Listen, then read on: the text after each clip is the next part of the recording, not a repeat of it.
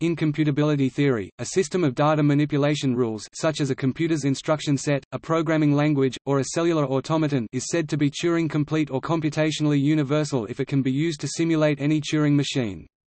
This means that this system is able to recognize or decide other data manipulation rule sets. This Turing completeness is used as a way to express the power of such data manipulation rule set. The expression power of these grammars is captured in the Chomsky hierarchy. Virtually all programming languages today are Turing-complete. The concept is named after English mathematician and computer scientist Alan Turing. A classic example is lambda calculus. A closely related concept is that of Turing equivalence. Two computers P and Q are called equivalent if P can simulate Q and Q can simulate P. The Church-Turing thesis conjectures that any function whose values can be computed by an algorithm can be computed by a Turing machine, and therefore that if any real-world computer can simulate a Turing machine, it is Turing equivalent to a Turing machine. A universal Turing machine can be used to simulate any Turing machine and by extension the computational aspects of any possible real-world computer. To show that something is Turing-complete, it is enough to show that it can be used to simulate some Turing-complete system. For example, an imperative language is Turing-complete if it has conditional branching, e.g., if and go to statements, or a branch if zero instruction, C1 instruction set computer, and the ability to change an arbitrary amount of memory, e.g., the ability to maintain an arbitrary number of data items. Of course, no physical system can have infinite memory, but if the limitation of finite memory is ignored, most programming languages are otherwise Turing-complete.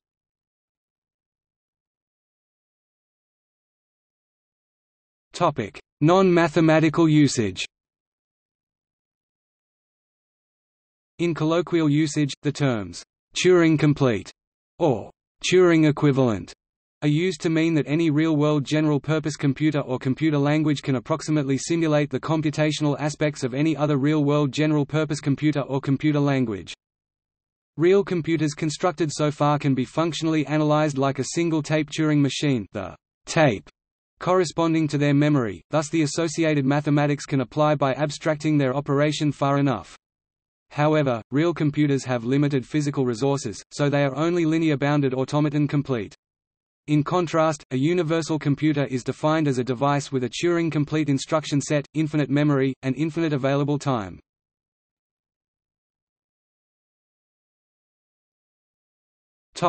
Formal definitions. In computability theory, several closely related terms are used to describe the computational power of a computational system, such as an abstract machine or programming language. Turing completeness. A computational system that can compute every Turing-computable function is called Turing-complete or Turing-powerful. Alternatively, such a system is one that can simulate a universal Turing machine.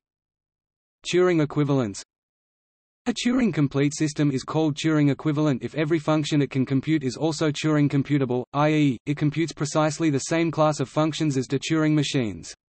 Alternatively, a Turing-equivalent system is one that can simulate, and be simulated by, a universal Turing machine. All known Turing-complete systems are Turing-equivalent, which adds support to the Church-Turing thesis. Computational universality. A system is called universal with respect to a class of systems if it can compute every function computable by systems in that class or can simulate each of those systems. Typically, the term universality is tacitly used with respect to a Turing-complete class of systems.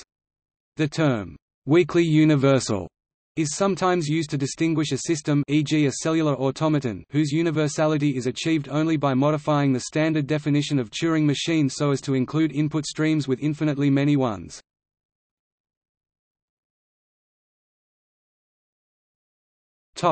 History. Turing completeness is significant in that every real-world design for a computing device can be simulated by a universal Turing machine. The Church-Turing thesis states that this is a law of mathematics, that a universal Turing machine can, in principle, perform any calculation that any other programmable computer can. This says nothing about the effort needed to write the program, or the time it may take for the machine to perform the calculation, or any abilities the machine may possess that have nothing to do with computation. Charles Babbage's analytical engine 1830s would have been the first Turing-complete machine if it had been built at the time it was designed. Babbage appreciated that the machine was capable of great feats of calculation, including primitive logical reasoning, but he did not appreciate that no other machine could do better. From the 1830s until the 1940s, mechanical calculating machines such as adders and multipliers were built and improved, but they could not perform a conditional branch and therefore were not Turing-complete. In the late 19th century, Leopold Kronecker formulated notions of computability, defining primitive recursive functions. These functions can be calculated by rote computation, but they are not enough to make a universal computer, because the instructions which compute them do not allow for an infinite loop. In the early 20th century, David Hilbert led a program to axiomatize all of mathematics with precise axioms and precise logical rules of deduction which could be performed by a machine. Soon, it became clear that a small set of deduction rules are enough to produce the consequences of any set of axioms. These rules were proved by Kurt Gödel in 1930 to be enough to produce every theorem. The actual notion of computation was isolated soon after, starting with Gödel's incompleteness theorem. This theorem showed that axiom systems were limited when reasoning about the computation which deduces their theorems. Church and Turing independently demonstrated that Hilbert's Entscheidungsproblem decision problem was unsolvable, thus identifying the computational core of the incompleteness theorem. This work, along with Gödel's work on general recursive functions, established that there are sets of simple instructions, which, when put together, are able to produce any computation. The work of Gödel showed that the notion of computation is essentially unique. In 1941 Konrad Zuse completed the Z3 computer, the first working Turing-complete machine. This was the first digital computer in the modern sense.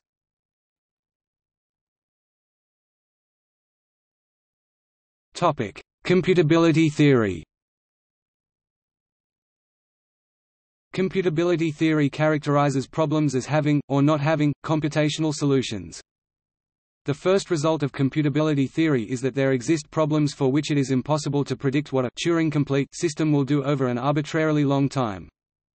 The classic example is the halting problem. Create an algorithm which takes as input a program in some Turing-complete language, and b some data to be fed to that program, and which determines whether the program, operating on the input, will eventually stop or will continue forever.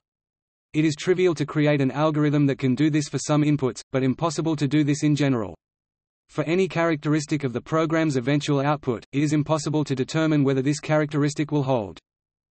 This impossibility poses problems when analyzing real-world computer programs. For example, one cannot write a tool that entirely protects programmers from writing infinite loops, or protects users from supplying input that would cause infinite loops. One can instead limit a program to executing only for a fixed period of time, timeout, or limit the power of flow control instructions, for example, providing only loops that iterate over the items of an existing array. However, another theorem shows that there are problems solvable by Turing-complete languages that cannot be solved by any language with only finite looping abilities, i.e., any language that guarantees every program will eventually finish to a halt. So any such language is not Turing-complete. For example, a language in which programs are guaranteed to complete and halt cannot compute the computable function which is produced by Cantor's diagonal argument on all computable functions in that language.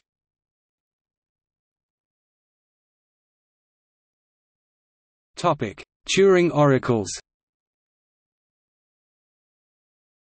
A computer with access to an infinite tape of data may be more powerful than a Turing machine. For instance, the tape might contain the solution to the halting problem, or some other Turing undecidable problem. Such an infinite tape of data is called a Turing oracle.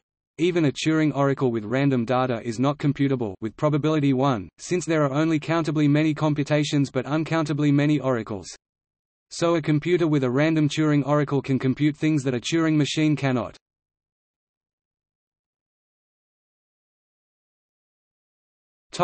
Digital physics.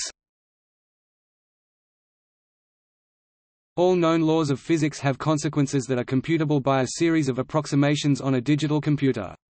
A hypothesis called digital physics states that this is no accident, because the universe itself is computable on a universal Turing machine. This would imply that no computer more powerful than a universal Turing machine can be built physically.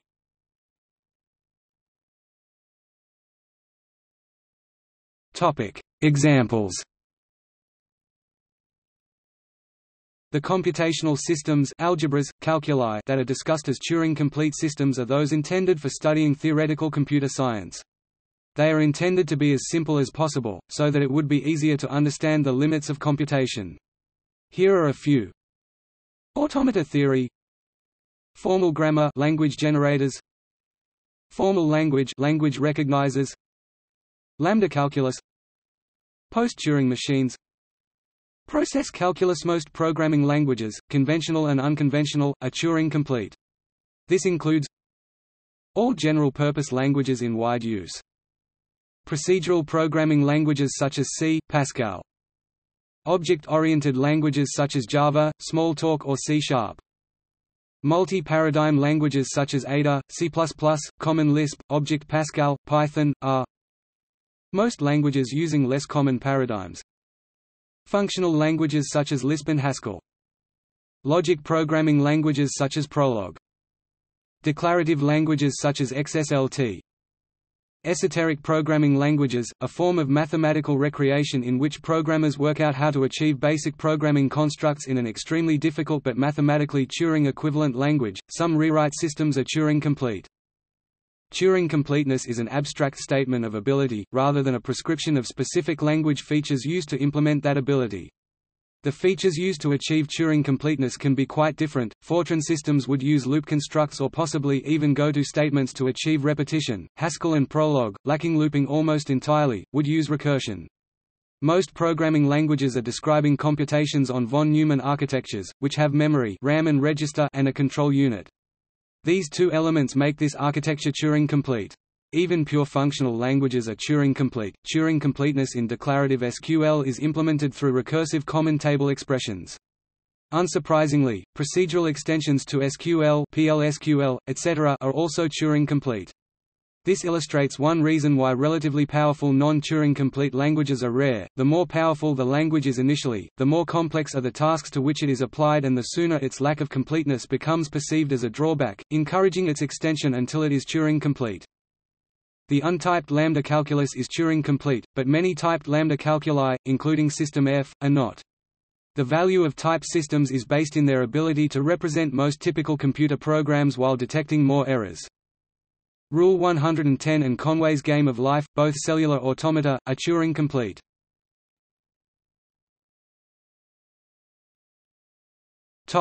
Unintentional Turing-completeness. Some games and other software are Turing-complete by accident. Video games: Dwarf Fortress, Minecraft, Minesweeper, Little Big Planet card games, Magic: The Gathering zero-person games simulations, Conway's Game of Life. Computer hardware, x86 MOV instruction.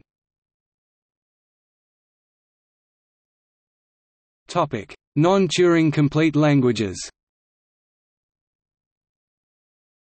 Many computational languages exist that are not Turing-complete. One such example is the set of regular languages, which are generated by regular expressions and which are recognized by finite automata.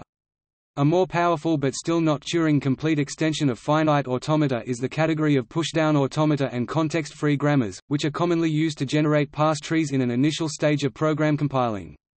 Further examples include some of the early versions of the pixel shader languages embedded in Direct3D and OpenGL extensions. In total functional programming languages, such as Charity and Epigram, all functions are total and must terminate. Charity uses a type system and control constructs based on category theory, whereas Epigram uses dependent types. The loop language is designed so that it computes only the functions that are primitive recursive. All of these compute proper subsets of the total computable functions, since the full set of total computable functions is not computably enumerable.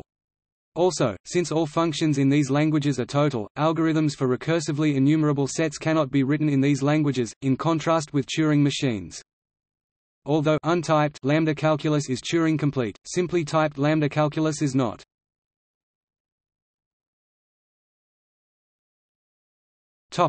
Data languages.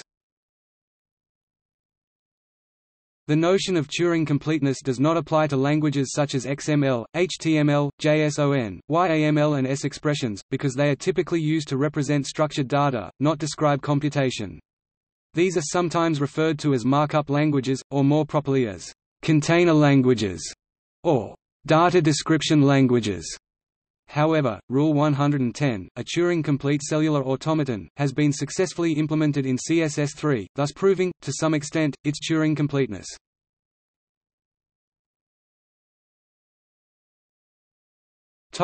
See also Notes